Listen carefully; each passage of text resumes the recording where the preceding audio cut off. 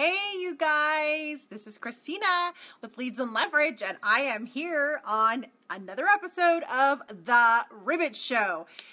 And guess what? If you are watching this in replay, please let me know that you're here. Just comment below, let me know that you're watching in replay and where you're watching from.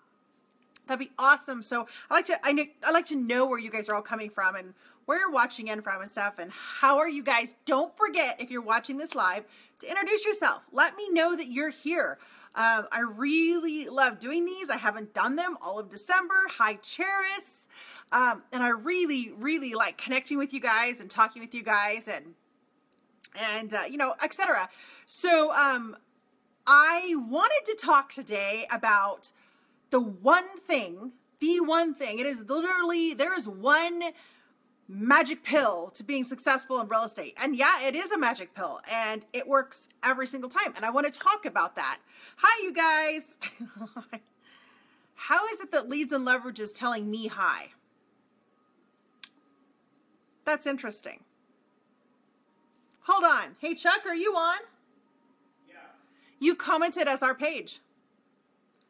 Isn't that interesting? What? So somebody maybe that was Cheris that commented because she has admin on our page. That's very interesting.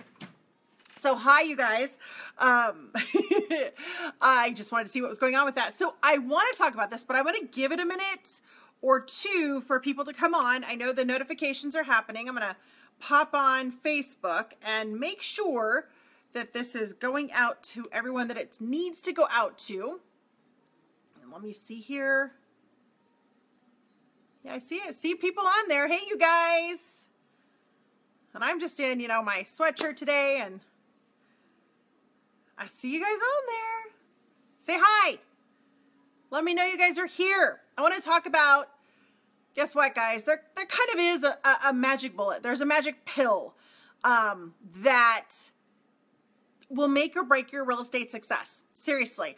And it's not just real estate. It'll make or break any success. And I want to talk about that today. So here it is. About 2 or 3 weeks ago, somebody asked me, they're just like, I just want to know the fastest way to become successful in real estate. I want to know, what do I need to do every single day? And I was like, well, you know, it really comes down to being consistent. So I know that sounds flippant or kind of, oh yeah, consistent, whatever. But I'm going to tell you what to be consistent in. And by consistent, I mean every single day. And this is a magic pill. It's really, it's easy to say. It's not so easy to do. So, hey, Michael, how are you guys? How are you, Cheris? So here's the thing. You need to be consistently implementing every single day. You need to be consistently focusing on your lead domino and whacking away at it until it falls. If you don't know what I'm talking about, I strongly suggest, let me get this. I strongly suggest you get your hands on, look at this, I've got stuff everywhere, on the book, The One Thing. And this book has been kind of my driving book. It's probably showing up backwards for you, but it's The One Thing by Gary Keller. And this book has been kind of my driving force for the last couple of years, and it was wonderful. And I reread it every single year. So you need to be, that's two things. You need to be consistently taking action towards valuable goals. Your goals need to be very clear, and I don't mean smart goals, but I mean, if one of your goals is to do, you know, you want to double your business, you need to write down what that means. Does that mean you had 50 transactions last year and you're going to close 100 transactions? You need to be very, very clear in your goals, valuable goals.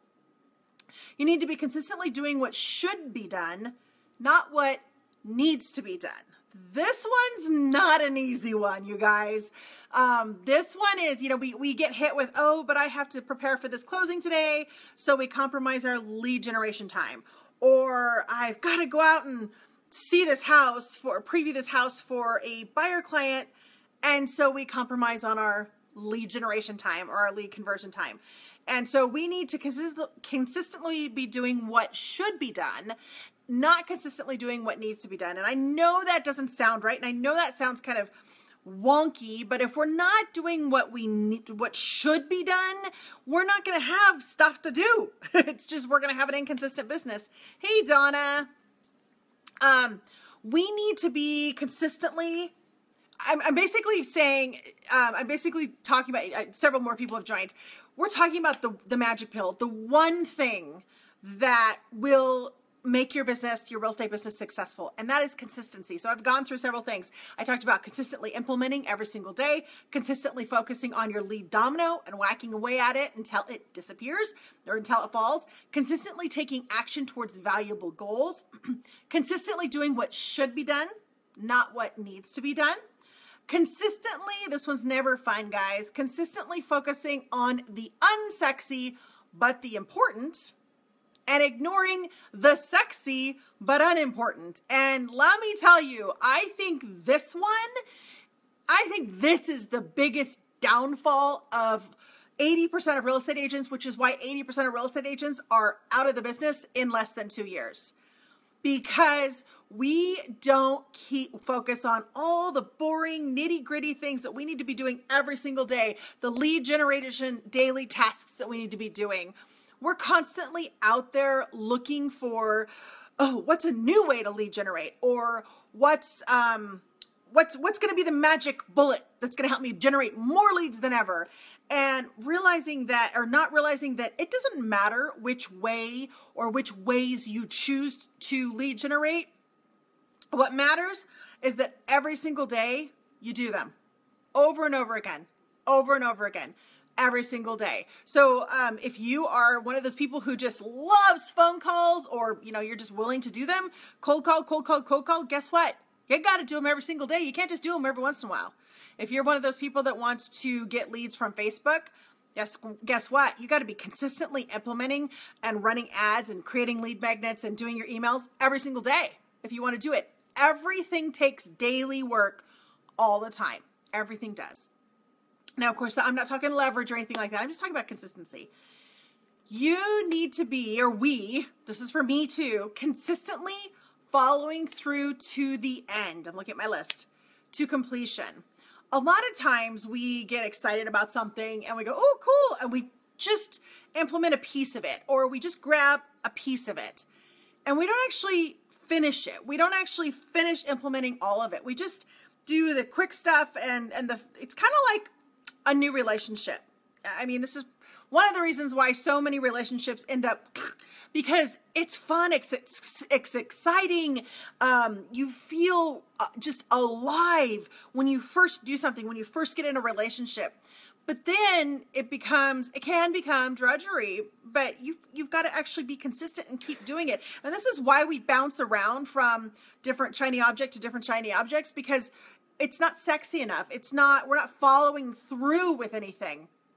We do it to a point, say we're done, and move on. But oftentimes follow through means implementing and then going back and checking the gaps, seeing what gaps need to be filled, and then going back a third time and doing it and making sure that those are in. But that's not sexy and that's not fun, but that's part of follow through and completion. We actually need to consistently be living counterculture to the perceived norm.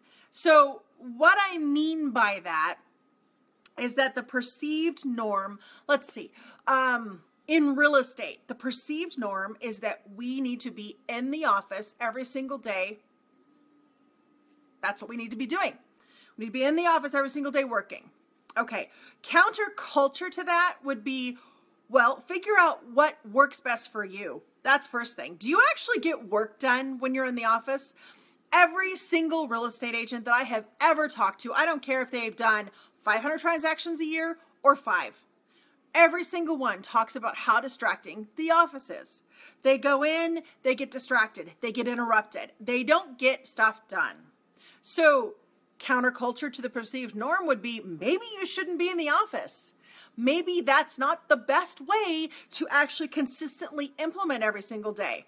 But you got to find out what that is for you, and then you got to do it. And then you need to consistently be determining what you need to learn next and then learning it. Because all your business, your real estate business, now this is a business, is a constant learning thing. You're always learning. Every transaction is a lesson. Every client, every showing, every lead generation is a lesson. And you need to be learning, and you need to be focusing on things so that in a way that are focusing on them in a way that's, okay, what can I learn from this? What can I take from this? And how can I implement it? How can I make it work? Not from the perspective of that won't work. And so then you set yourself up to make sure it doesn't work. So just a constantly learning to improve your skills, to improve your abilities, to make things happen. So why is it hard to consistently implement? Okay, I actually have a list. I wrote a long list. Some of these are going to be really harsh, but this is a long list of stuff that at some point have been me. So 1, I don't consistently implement because I get lazy and I'm comfortable. I want it to be easy, excuse me, and it looks like it should be. I'm dealing with my own insecurities and limiting beliefs. I am permeated by the culture of casting blame and excuses rather than looking inward and accepting self-responsibility. I like the sexy, and the nitty-gritty of success just isn't sexy. I compare my hot mess to someone else's greatest hits. I don't like to read, and we aren't willing to change our mindset on this. Now, that's not a me one. That's other people that I know. But there's a lot of people that just don't like to read, and they're not willing to change their mindset on that. I don't read. I don't have time to read. I don't do this. Do you want a successful business? Then you're going to have to make time. Some of us insist that we aren't techie. That's not me. Some of us insist that we are not techie, and we use this excuse to stay in our current situation. Guys, I'm talking about why we don't consistently implement. I'm talking about all the things. And somewhere is you. Somewhere in all of this, probably a few of these is you. I know several of these are me. Several of these are not me. But I do know agents that they relate to. So somewhere in all of this, you are part of this. So we've actually convinced ourselves that relaxing is being mindless, that watching TV is a way to relax. We refuse to believe every single piece of scientific research that says that we actually need 8 hours of sleep. We say we are the exception when there are 0 exceptions. And I'm talking thousands of scientific research studies. Yeah. We refuse to entertain the notion that what we watch on TV has a direct correlation on what we do and who we are. You know, things that we watch. And I'm not talking like, ooh, we watch violence and we're violent. That's a separate discussion. What I'm talking about is if we're constantly watching shows that kind of show layabouts and sluggards, that mindset permeates us. And we start to live out that mindset. You know the phrase that we are the sum total or the culmination of the 5 people that we surround ourselves with? Well, I think a lot of us forget that TV is a couple of people. So just be aware of that with what you're watching. So we aren't willing to do the boring, the dull, the droll things that we need to do each and every day so that we can reach the level of success and live the dream life that we want. This is why we don't consistently implement. We keep watching and reading the news and allow the negativity to permeate our brains and drive our mental and physical energy. This statement, that one, we keep watching and reading the news and allowing the negativity to permeate our brains and drive our mental physical energy. That statement was so incredibly true during the election. Oh my land sakes. I could not believe the people who got caught up in all of that, who got caught up in the negativity, who got caught up. I mean, people that I would never have suspected, allowing the media to dictate their thoughts, allowing the media to drive what they say and do. That permeates your business mindset. That permeates your life mindset. It's not just a casual conversation on Facebook. It permeates you. If you want to be successful, you have to step out of that. One of the reasons and one of the things that I have done on my Facebook, this is going to sound funny from someone who teaches Facebook, but I am connected with a lot of people. However, I have my newsfeed turned off. I have my newsfeed turned off. So I don't see anything that anybody posts individually. So I'm not suddenly taken aback by a terrible abuse video or a terrible photo or negative news. I don't want to be shocked by any of that because I don't want to change my mindset. I mean, I don't want a negative mindset. I don't want a scarcity mindset. I don't want a fearful mindset. I want a different kind of mindset. And so I actually turned my newsfeed off. And if you're wondering how to do that on your computer, on your laptop, on your desktop, there is this awesome, if you use Chrome, there's this awesome plugin called Newsfeed Eradicator. It's fabulous. It is fabulous. I did not realize how often just from wasting time, how often I would gloss over or glance over and go into my newsfeed just to, I don't know, kill time. Oh my goodness. I got so much time back and I'm not hit with the negativity. I'm not hit with all of the crap that's going on. I love this. I love that. It's awesome. So here's another reason that we don't consistently implement. We don't like time blocking because we believe we are being controlled. We want more freedom. I was that. That was me. That was also a girlfriend of mine. What we don't realize, what we fail to realize when we're in that mindset is that by time blocking, we're controlling our time. Our time is not controlling us. The calendar is not controlling us. We're controlling it. We don't consistently implement because we refuse to create and adhere to budgets because we insist people who do that aren't actually living their lives. We also have this idea that budget means cheap or budget means frugal or budget means don't have money. That's wrong. That's not true, but we believe that. We don't consistently implement because we haven't surrounded ourselves with people who have the kind of life and business that we desire. We tend to hang out where we're comfortable. We tend to hang out where people are like us. And so I want to challenge you to find people who are where you want to be, whatever that is. If that's in real estate transactions, find people who are in that and hang out with them a little bit more. Go to coffee, take them to coffee. Try and become friends with people like that. If there's people who live a lifestyle that you like, and I'm not talking like driving Bentleys or living on a lake or whatever. That's not really what I'm talking about. What I'm talking about more is their mindset and their attitude. So hang out with other business owners, successful business owners who don't sit around lamenting all the negativity. They're constantly, rather than constantly complaining, they're constantly strategizing. Find people like that to surround yourselves with people who are where you want to be. We don't consistently implement because we allow ourselves to be influenced by others who have no dreams or goals or aspirations except to party every weekend. I'm not kidding. I am 46 years old. I'm 46 years old. That's crazy. But I am 46 years old and I cannot tell you how many people that I know that are the same age or even a little older than me that's all they do. They just live for their weekends, and on their weekends, they get drunk. They go fishing and get drunk. They go camping and get drunk. They go snowmobiling and get drunk. They go out to the clubs and get drunk. That's what they do. That's their idea of fun. That, you know, when you're not, I don't know, I'm not interested in getting drunk. I'm interested in enjoying life a little bit more. And that's not enjoying life to me. So find people who have dreams and aspirations or goals. What I have really found in the last year or so, hi Martha, what I have found in the last year or so, about 2 years, is that the people who are where I want to be, that's not what they do. They spend hardly any time watching TV. They spend hardly any time at the clubs, the bars, clubs, not the workout clubs. They spend a lot of time reading. They spend a lot of time learning. They spend a lot of time strategizing and masterminding with people. They do a lot of self-care and take care of themselves. That's who I want to be. So if you know where you want to be, you got to find people who are there doing that and look at what their lives are like. What are they doing every single day?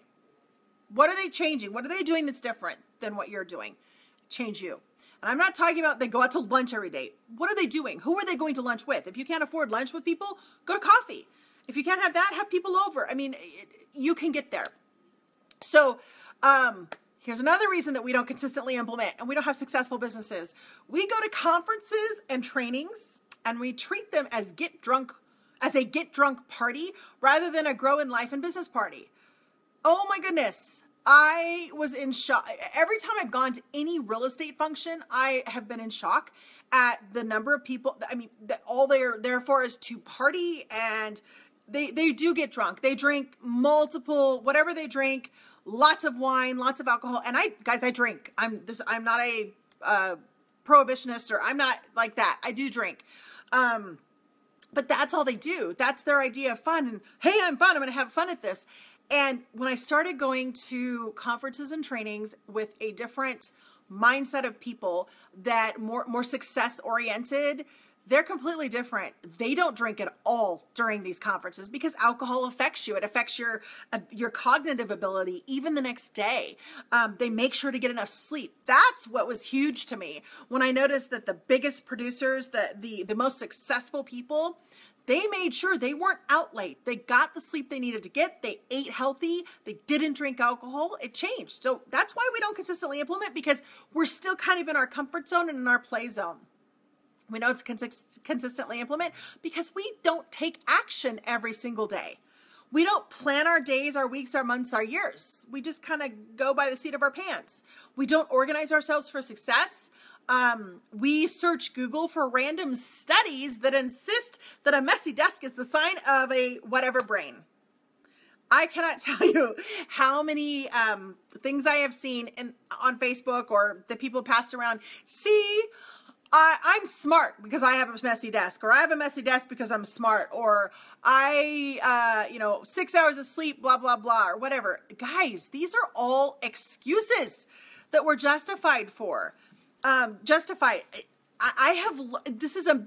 last year has just been an amazing, revolutionary aha for me. Things that I didn't think was right. I've found out the truth, the reality that no, they're not. And here's why. So a messy desk is not the sign of a creative or intelligent mind. It's just the sign of someone who's not willing to clean their desk. That's really what it is.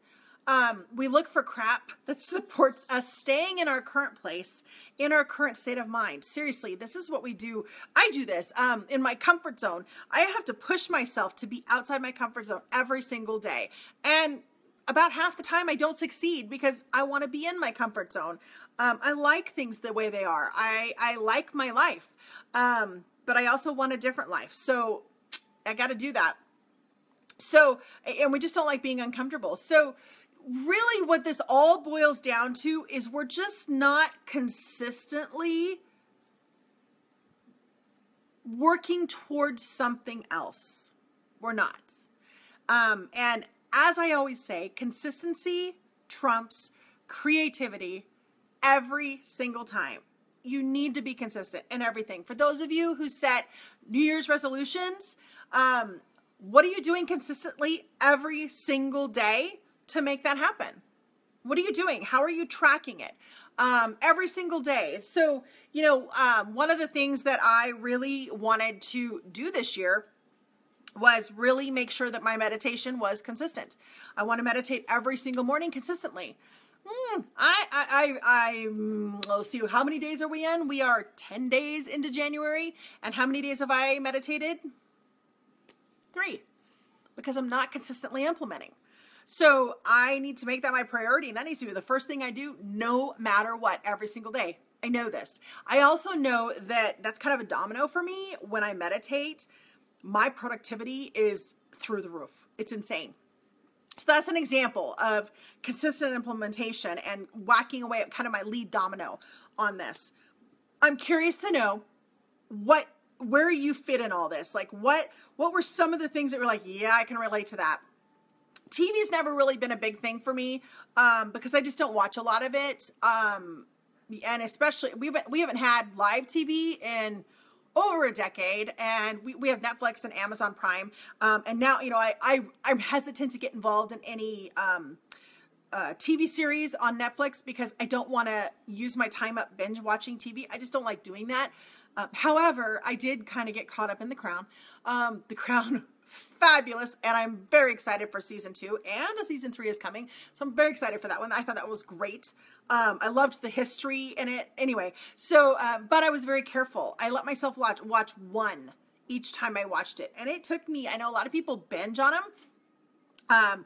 At the very beginning, I watched two days in a row. I was like, whoa, I need to stop this because this is taking a lot of my time. It's very interesting, but it's taking a lot of my time. So I backed off and made sure. But TV's always been a pretty easy one for me. Other ones, not so easy, like the meditation. Just getting that one in there every single day. I don't know why. It's the first thing I should do. I wake up, put my headphones in, meditate.